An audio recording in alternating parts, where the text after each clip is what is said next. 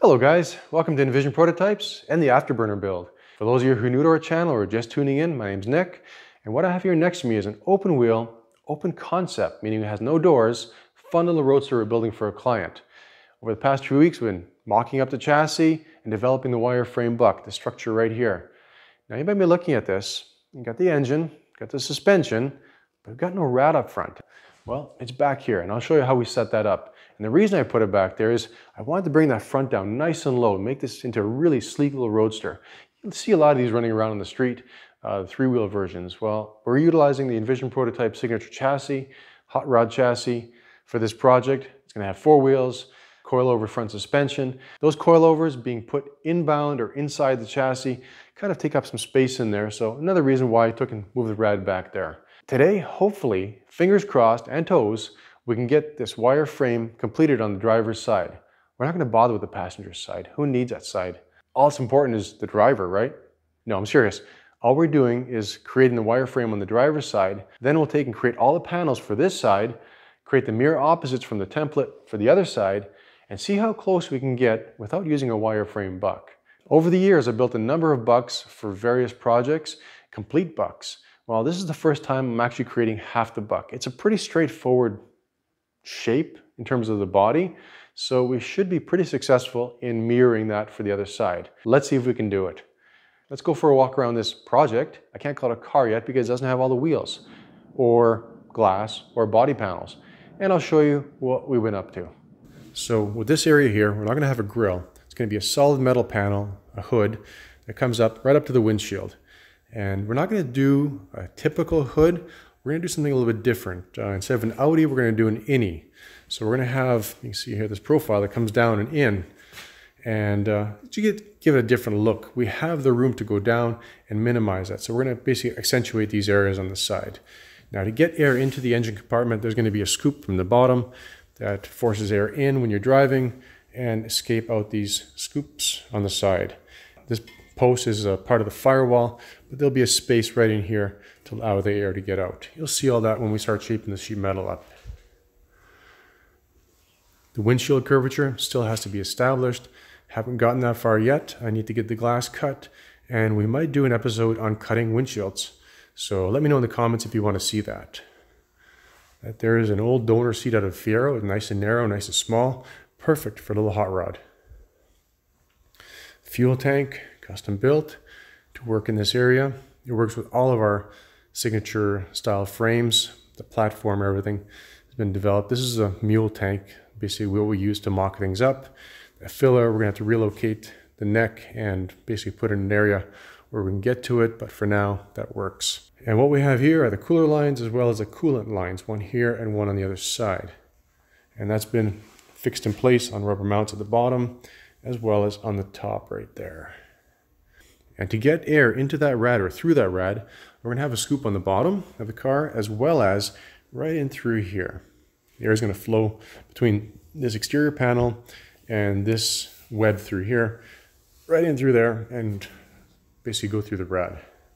So it's going to be a lot like the GT40, the newer style GT40. Got the tail lights mounted on extension brackets. We still have to take and add fasteners to these pieces of structural box tubing that basically allow us to remove the tail lights from this area, because as you can see, we developed brackets for the top there to bolt the tail light in.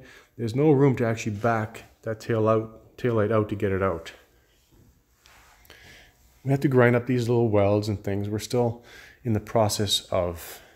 Now with these tail lights, they've actually been recessed inward to give it that scoop look from the back, like a jet engine look.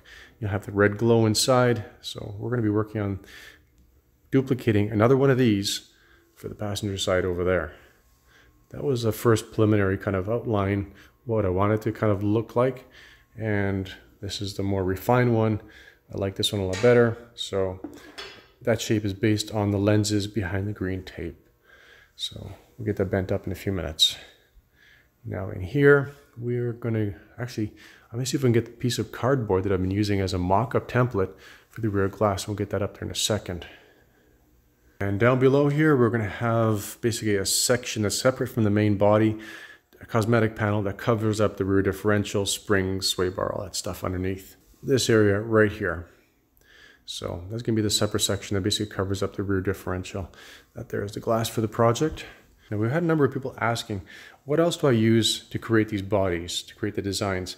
Well, right here on the bench, we have all the conceptual drawings, different iterations that I've created, the dimensional drawings, scale drawings for this project. So in addition to the one on the wall, I'm referring to all these dimension drawings here, all the work that goes in that you guys don't really see, all the stuff behind the scenes for this project. It's not just slapping it together. There's a lot that goes into a project like this. This rear deck area, I can't really finish this off until we get that rear window in place. And that's going to happen once we start working up into the upper section of the body. We're going to start with the lower body panels, start forming those up, and then we're going to get the glass mounted once we create the channels that sit basically off that rod there, and the one on this side, which isn't there. Let's get this cardboard template that represents the glass up in place and kind of show you how it's going to play out on top. Now, I'm not sure if I can get up high enough to actually show you what this is going to look like. That's a center line there, but I need to move it over just a little bit so it hooks onto that rod there on the left. I appreciate your patience. Okay, and I think this is going to come back a little bit, but again, if I move it back too far to come into the shape of the tail lights, it's going to fall off that rod there. And of course, it's sitting on a bit of an angle. So let's see if I can get up high enough here. Not really, but that's going to be basically the shape of the rear window. It's going to cover up this whole rear section, and then we'll have a grill design in this area to allow that hot air to come out. This is a rear window out of a production car that we've turned 180 degrees. See the shape. This is the way it, let's see if I can back up a little bit, show you the original shape. Now, I kind of just stuck it up there. That's the shape of the rear window. And the way it's set up now, it didn't flow with the roof line. So we took and flipped it 180 degrees and stuck it in place upside down, and it fit almost perfectly. So the tapers, the curvatures, more rounded at the top. This curvature through here fits the curvature of the top edge of our taillight area. You're not going to see this silver band. That's all going to be covered up with sheet metal. It's going to come down like that. Same thing here. And there'll be a grill, a mesh grill area here to allow the hot air to get out. Have your license plate. Anyway, this is going to be taken and flipped upside down.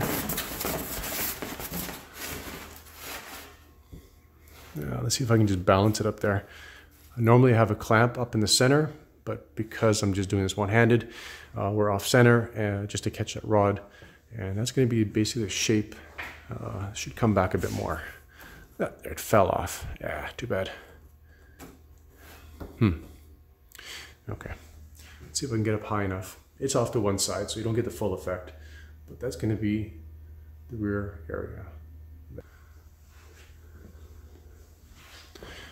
And in relation to the passenger, the head is going to be here. That glass is going to slide back a little bit further to mate up with those lights a bit better. This will all be concealed, and all you'll probably see is the radiator at the back.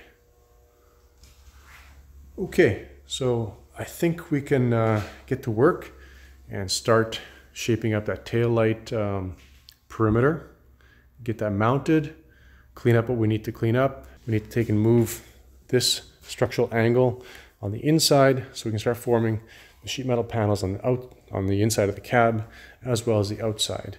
I placed this here temporarily, wasn't sure where that was going to go, but now that we are going to start with the sheet metal, this has to be moved on this side here, tie in with the box tubing temporarily. This wire frame is not staying within the shell. It's going to be taken and removed. Once all the panels are shaped, all the flanges are created, we'll peel everything off, pull that wire frame buck off this chassis, and reassemble everything just with sheet metal. A lot of times you see the Superleggera style cars where they use tubing and they pin all their sheet metal to tubing. Well, in this case, we're building it like an OEM style vehicle where you have an inner metal structure out of sheet metal and all the exterior panels pinned to that. Oh, and by the way, this hood is going to pivot forward, basically open up like a clamshell, giving you full access to work on that engine. Making it a lot easier. On our other Roadsters, we had sides that were fixed in place, and being it's so narrow in the front, made it quite a challenge to get oil or whatever, to do the maintenance on the car. So this one's going to be a lot more easy to get into. All right.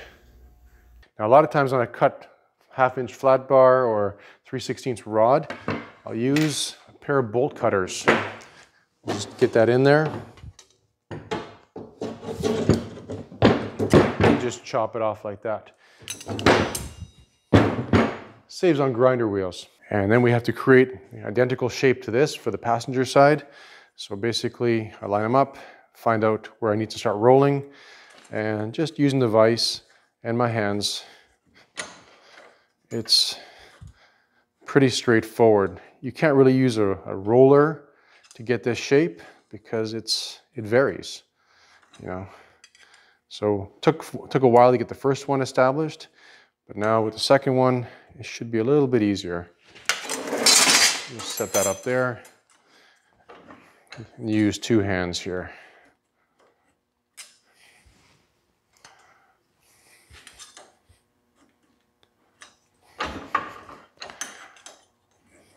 Now, I've showed you in other videos when we created the motorcycle fender that you can actually use basically anything, rotor from a car.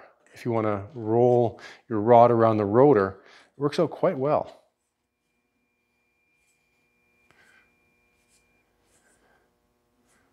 You take as long as you need to create your shapes, because the more accurate you can create the shape, the more accurate your sheet metal work is going to be.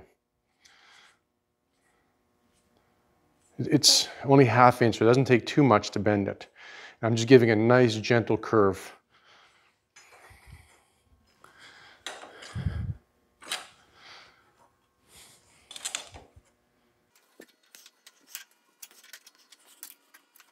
When you're bending, you don't want to create flat spots. You want the curvature to be consistent.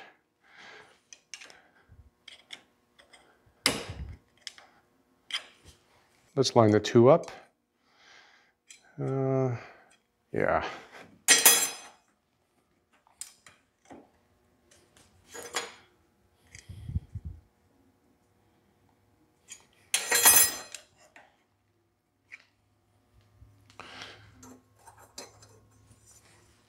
Now I've bent it a little too soon, so I'm going to unroll it a little bit. Just basically reverse direction, and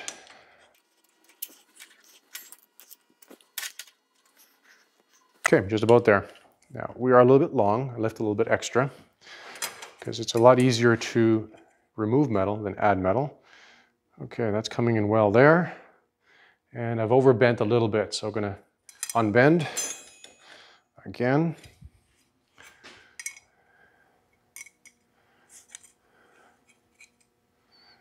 And this radius here is a little bit tight.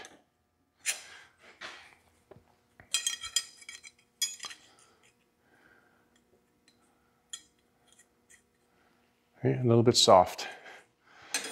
You can go back and forth like this for 1/2 an hour, but take as long as you need to. I said that before. Make sure it's spot on. So there we are, lined up at the bottom on the left-hand side, your left-hand side. My left-hand side rolls all the way around the top, and let's sharpen this up a little bit here, right there. I don't bother putting marks at this stage because I'm constantly moving that radius around to match it. Okay, take an unbend once more. And there we have it. 2 identical pieces. This one here is a little bit long. So now we can put a mark, like so, and cut that off. And again, I'll use the bolt cutters for that.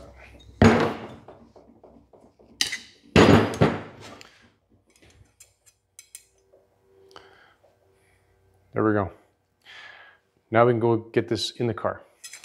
Now herein lies the challenge of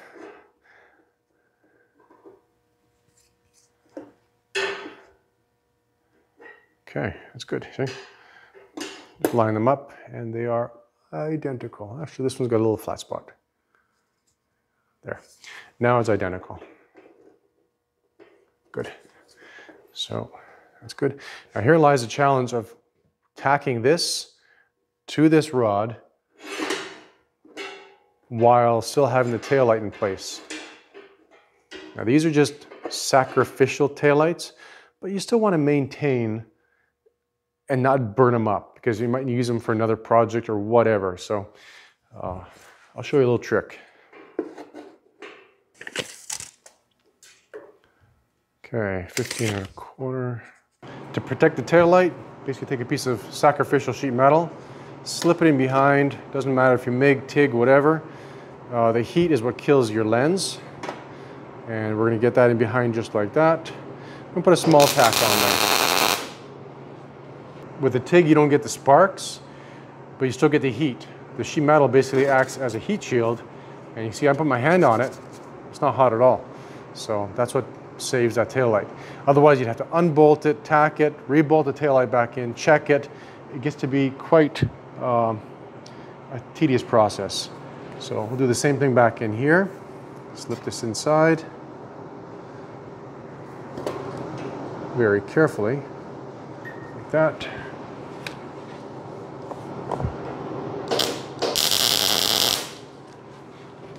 Now, once we have this located, we can take the tail light out and do the final welds and get that more permanent. There we go. That basically wraps up this back area here. We still need to take, like I mentioned, and locate the actual glass. So once we do that with the actual piece of glass, not this cardboard warped, whatever you want to call this, then we can go ahead and run in these areas here. As I mentioned earlier, this angle iron is going to be in the way to create the interior sheet metal panels. So we'll take this 1/2 inch square stock and just reposition the support on the outside and giving us a flat surface on the inside.